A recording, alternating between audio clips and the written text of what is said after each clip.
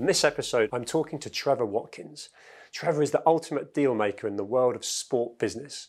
He's the global head of sport with Pinsent Masons, with over 30 years of global experience, particularly in the US, working with funders, leagues, teams and their owners. His experience includes having been a director and chairman of AFC Bournemouth and a divisional board member of the English Football League. I'd love to know what his dream sport business deal would be. I'm really looking forward to talking with Trevor. Trevor, welcome. Thank you. Tell me, who is Trevor Watkins? Lawyer, entrepreneur, father, warrior. Warrior or warrior? Maybe both, actually. Could be both. And devout AFC Bournemouth fan. Yeah. 5 things I think sums me up. Yeah, I'd say so. What did you want to be when you were actually growing up? Good question. Terribly insecure when I was growing up. Probably to be liked. That's what I wanted to be. I probably the roots back to when I was adopted. I know we may touch on that. But in truth, an English teacher. Never a lawyer. But then I failed to get an offer from university. So and my grades ended up being as good as they were supposed to be. So I thought maybe I should do law instead. Interesting. So from English teacher to lawyer, what was the transition there? What was the progress? Well, it was simply, I was at Bournemouth Grammar School, doing 3 A-levels, 2 S-levels, being told I was going to get high grades, applying to do English because I ran the Drama Society, I ran the Christian Fellowship, played loads of sports, was pretty academic, which is an unusual combination, and then finding that I didn't get offered a place, which was completely bamboozled me. Then got high grades, apart from my maths, but I got high grades, got the 2 S-levels, and the head teacher said, you should be going to Oxford or Cambridge. And I thought, well, maybe I don't want to do English, maybe that's not going to be so useful. So I thought I'd do law. Did law, that gave me a year off, and then a friend of mine who failed his A-levels said, do you want to come and work with me at the BBC for a year? And I ended up having my own radio show, so it was really quite an amazing turn of facts. And I ended up going to university, did law, thought, well, I should probably train to be a lawyer, did that. Well, I should qualify, so I did my training, qualified. Thought I might as well stay with this because it pays quite well. Yeah. And I did, but I always harboured the desire to be an English teacher because I like working with children, helping people, and it really would be very rewarding for me, but law's not been too bad. No, you've done very well. It's interesting because actually a failure to not achieve what you wanted actually diverted you to then do something, and some good advice as well, took you to actually into the legal side. I find it interesting because failure is talked about a lot now, and failure leads to success, and whatever you choose to sort of quote failure, you've actually paralleled that. Yeah, and I think if you look at failure, what does that actually mean? I mean, I didn't get my position to go and read English at university. Because of that, I tried to read law. Because of that, I did read law at Reading. Sure. But I also had that job with the BBC. Yeah. And that connection played out 12 years later in my rescue of AFC Bournemouth. Yeah, I'd love to talk about that. I mean, you were Sports Personality of the Year in the Southern region. You know, it's there's people that will always remember your name for what you did at AFC. How did that actually happen? I think that was a stitch up, to be honest. But I was working in London for a which is now a large American law firm. I'd fallen into doing litigation work, disputes where people sue each other. And most of my work was for big insurers who would insure professionals who got sued. And that was going really well. And my boss at the time was a devout, my guy called Michael Robin, devout Tottenham Hotspur fan. And there were 4 of us. And he'd been great, very pioneering, very successful. We'd been bought by this large American firm. But I'd carried on watching Bournemouth play. My dad had taken me when I was 7 or 8 years old. Yeah. We played Walsall at home, 1-1-0. It was a horrible grey day, I remember that. And I'd gone every week since, as much as I could. And so when the club got into financial trouble, January 97, so just 30 years old, I said to the commercial director, in this, what was the biggest, best, pretty horrible, canteen area below the main stand where we, as vice presidents, could go at half time to get a cup of tea. Do you want some help? He said, yes, we'd love some help. I said, I'm a lawyer in the city, I'm a fan. And about 10 days later, he called me back and said, why don't you come to a meeting tomorrow night, Tuesday night? What, the club? No. Niverton Road, red light area of Bournemouth, so I told. 2-star hotel, driving rain. I meet this Australian guy, Roy Pack. He's been brought in by the 2 remaining directors to try and save their bacon. They had personal guarantees to the bank. Right. So he just said, forget about this, Trev. The bank doesn't get the money. He had some points, but for the most part, barking mad in many senses. 3 days later, the bank shut the club. This guy rang me, said, will you come to a meeting Saturday morning? I said, well, yeah, okay. So I went up to the football club this time. There was a meeting between Arthur Anderson, representing Lloyds Bank, who had now been put in as receivers. They'd shut the club. That afternoon, they were playing at Bristol City, touted as the last game ever in the club's history. And I eventually got called into a meeting. 2 directors sitting there, Brian Willis, Norman Hayward, this guy, Royston Pack, and Arthur Anderson. And they were arguing. They were arguing about money. And the league, the Football League, had said, it's the middle of a season, this is very inconvenient. They hadn't really had to deal with this before. We want the money to complete the season by next Wednesday or we're going to kick you out. The club was losing 100, 150,000 a month. So the league said, show us you've got £600,000, you can carry on playing. Bank said, we're not putting it in. Directors, we're not putting it in. You want to help Trevor? Why don't you put the money in? I've got a mortgage, got a job. I'm playing football that afternoon. I ring a friend of mine, the same friend I'd had the radio show with 12 years earlier. He's now BBC Sports editor. He said, come on the show. I go on the show, tell him what we need to do. People start knowing my name. Probably the first ever crowdfunding, I'd imagine. Anyway. I remember it. I was living in Bournemouth at the time. Well, you know, I took the day off work on the Tuesday. The town gave me the winter gardens to use for the evening. We got buckets. We collected about £40,000 and then realised the bank was shut, so we had to sleep in the forest and put it down a track for the night. But 6 months later, we kept that dream alive. We did it because we were passionate about the club. There were 5 or 6 of us that ran it, a trust fund that we created. And other people came forward. You know, someone came forward the next day after the winter gardens and said, I've got £100,000 I'm going to give you. The Times came into my office that day and said, we're going to make you our face of sport because what you're doing is amazing, right? And suddenly these things started happening. About 8,201 people turned up and showed that the town cared about its club. Yes. Eventually the bank said to me, we're going to sell you the club. I said, why? Because we believe you're the best future for it. So they effectively lent me £2.5 million. We bought the club through a different structure we created, and I became chairman. And I ran it in my spare time for 5 years. We built the stadium we play in now.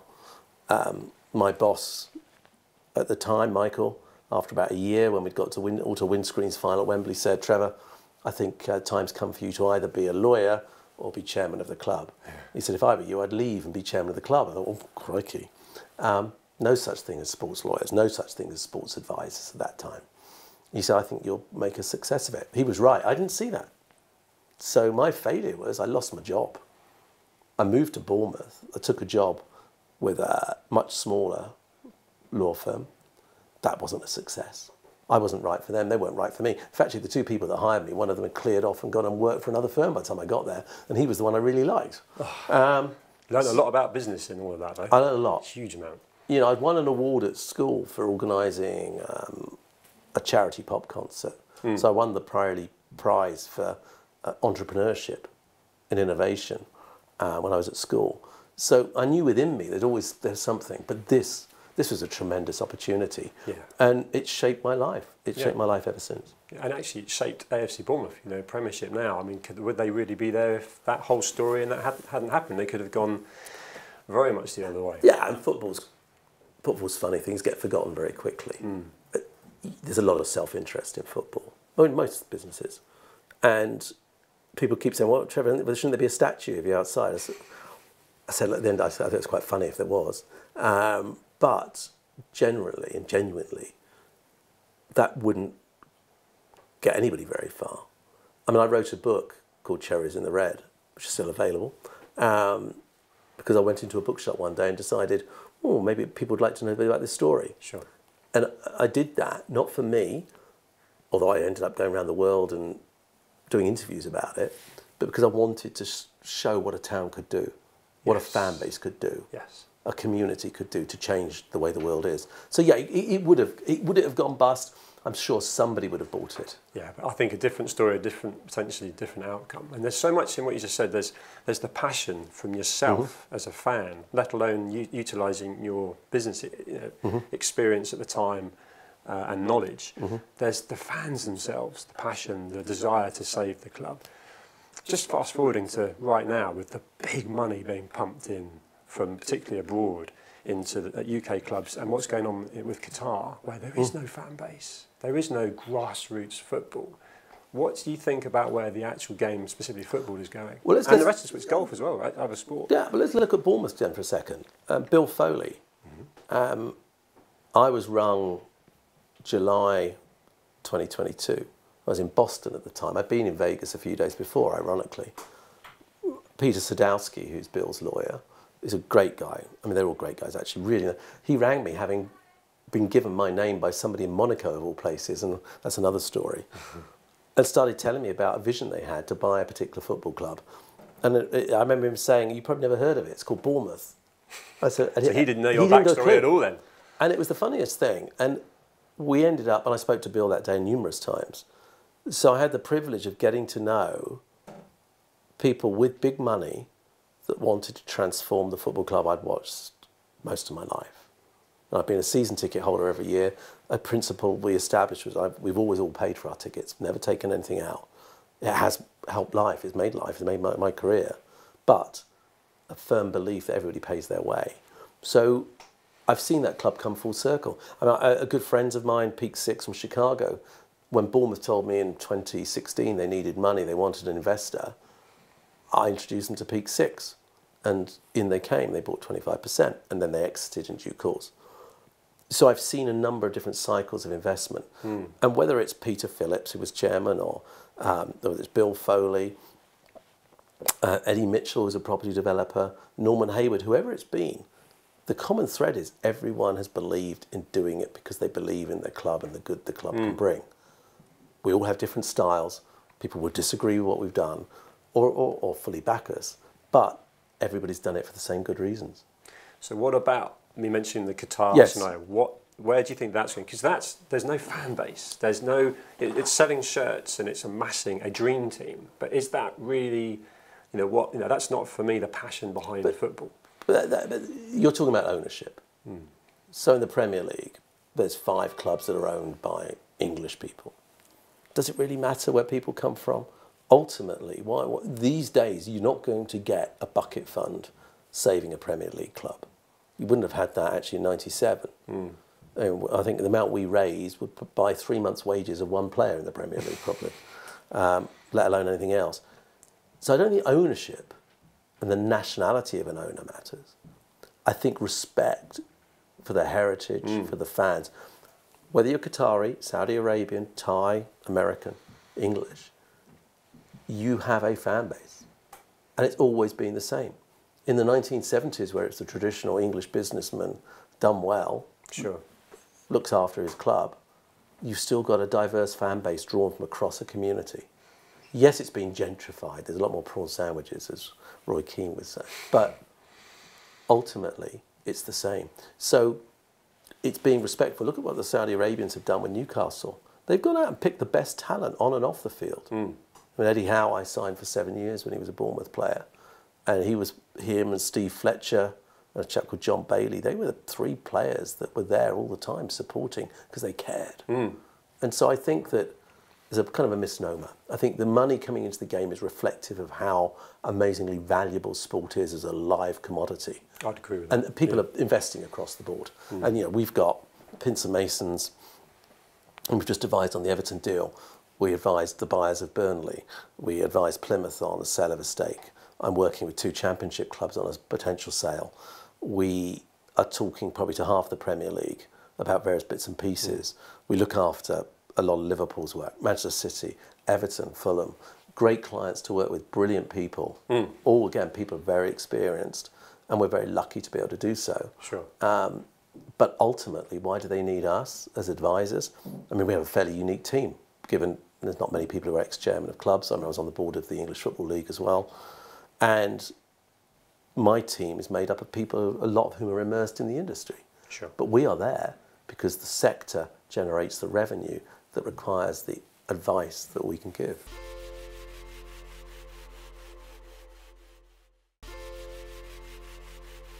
There's a lot of deals you'll end up working on that, dare I say, no one ever hears about. Let down at the last minute, something falls apart. Vast majority. Really? Vast majority fall by the wayside. What do you learn from those? The psychology, the way people are. You know, you and I have chatted many a time about mental health, the way in which people think, being sensitive to what they're susceptible to. I can't stop the owner of a championship club deciding at 5 after 4 months' work that they don't just want to sell this club to my clients with the money in the bank, ready to pay them. But that happened. We can't stop what I think was a lot of respect for Todd Bowley. I mean, he gets criticised a lot in the media, but he's got a plan and he's sticking to it. And let's see where Chelsea end up, because they invested a lot of people's money in the future of that club. We were representing one of the other buyers that was shortlisted. And I think that was a great shame, because the Chicago Cubs and Tom Ricketts, their bid, they'd spent a huge amount of time over 4 years on that club. And they would have been great owners. But somebody else played a PR game, which meant that bid got tarnished, which was a great shame. So we see these things derailed, not because of the people involved, but because of external influences. Politics. Yeah, that's interesting. You mentioned mental health. We're filming in the Jack, J-A-A-Q, Just Ask a Question, social media mental health platform. What are your thoughts on Jack? Well, having had, again, the benefit of speaking to the founder and looking at it, I think, mindful business charter, neurodiversity, mental health is something that Pinsent Masons have been very much at the forefront of. And we adopted 2 girls, and what I've learned from seeing what they've been through, the trauma, has given me an eye into things that I didn't have an eye into before, about the effect of before you're born, how it shapes your life. What age were they when you adopted them? They were in their early years. Okay. But they've been in care quite some time. Yeah. And I was adopted myself, actually. I was born to a 17-year-old mother who already had a 2-year-old son, who gave birth to me in London when the family lived nowhere near there. So, and sadly she died before I could find out more. But talking to that family, they didn't know anything about me. So I can see now how my life has been shaped by things that we now talk about a lot more. So something like Jack, which gives people access to information about mental health, no pressure, the ability to actually tap into and hear people's stories, to learn without saying, I need to get signed up to the National Health Service to get a CAMS appointment 2.5 years from now to get my son or daughter treated. There's some sort of diagnosis and here's some medication. Yeah. This really pushes that needle forward and gives people something that I think is tremendously useful. And it's something that we as a business are incredibly alive to. Andrew Mazraf, who's our senior partner, he and I have spoken about social infrastructure, the importance of society, the importance of those links, those bonds, and how we help people, including ourselves. And so I think Danny obviously founded Jack. He's really hit on something, and it is so important because we're all different. Totally. Our brains all work in different ways, and we have not given that the attention we should have done. No. Talking about giving ourselves the attention we should do. We've all got different ways of keeping ourselves mentally and physically fit. There's so many ways of doing it, from having a cold shower to breathing exercises to going for a good old-fashioned run. What works for you? Gosh, that's a good question. I mean, I like to keep busy. I probably don't relax as much as I should do. Yeah. I tell you what, playing football, the advent of seeing, now they say it's walking football, but it isn't. If you ask the guys who play at Red Lynch on a Monday lunchtime, because the pandemic, I mean, there's a lot of bad things coming out of that, but I was looking for a way to communicate with my team globally. And suddenly, where did Microsoft Teams come from? Or Zoom? Who would have thought it? I had never heard of it before, which probably makes me in the minority, but I had never heard of it. No, neither had I. I didn't need it. No. Every meeting was a meeting. So suddenly, transformed life. What it also meant is a bit more ability to work from home. So I can talk to offices around the world. I saw this sign up that said, walking football, Monday lunchtime, 1 to 2. It's actually great fun. and not quite walking. But so that, tennis, learning.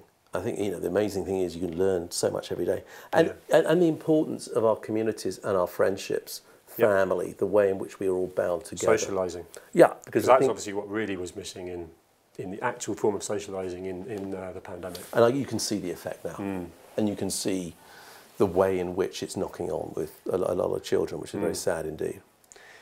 There's a lot that you've spoken about that's both personal and sort of business related, but how would you define success?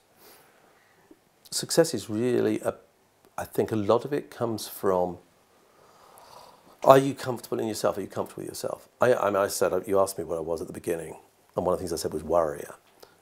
I can remember moments from primary school. Was I going to be picked for a team, not picked for a team? Striving to get success by external references. I mean, the reason I got BBC Sports Personality of the Year for the South was simply because that year the BBC decided to have 4 regional awards and a national one, but they made it a public vote.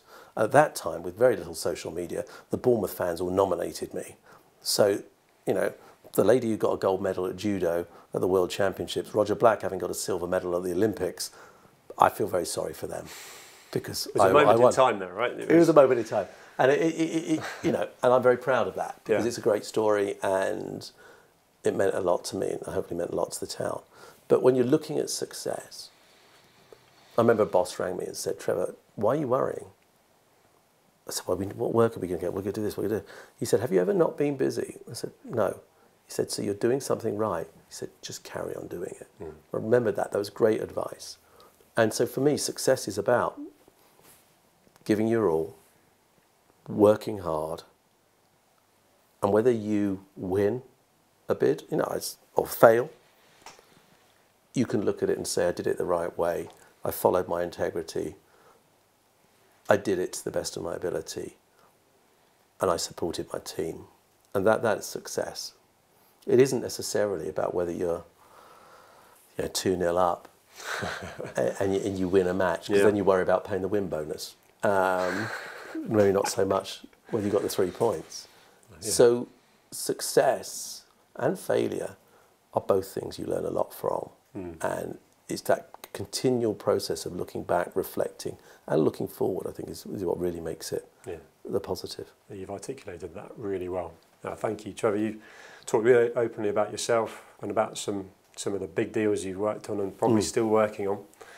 I found it really interesting. So, thank you so much for talking with me today. No, pleasure, and thanks for the opportunity. I think that if anybody's listening and has gone through that process, it's vital to be able to talk to people and have the kind of resources. Because, business, at the end of the day, pays the mortgage. And I get a lot of satisfaction from it. And who wouldn't want to work in sport, media, entertainment? The girls got to have dinner with will.i.am once as a result of a charity lot auction. And he was the most amazing person, by the way. We've been to some great events.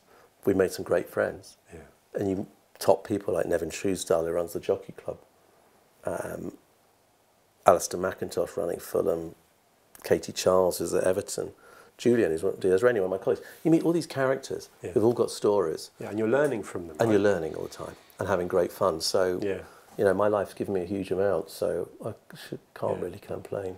I can tell that you enjoy the balance of work as well as actually enjoying it. The people you clearly do the deals with, your colleagues, bringing your family in, it's a good combination of work-life balance. Yeah, my 11-year-old said to me just last night, right, you've known me 10 years, Daddy, so this is the proportion of your life. You need to dedicate that on this interview tomorrow.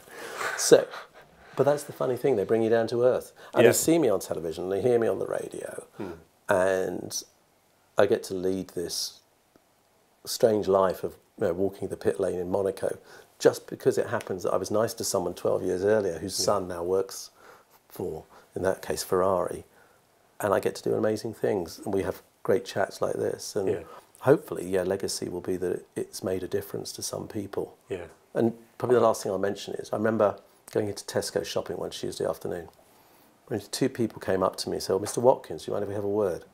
I said, we just wanted to thank you for saving the football club. And I said, Mike, well, I do believe, well, it's actually a lot more of us than just me, but I was the figurehead.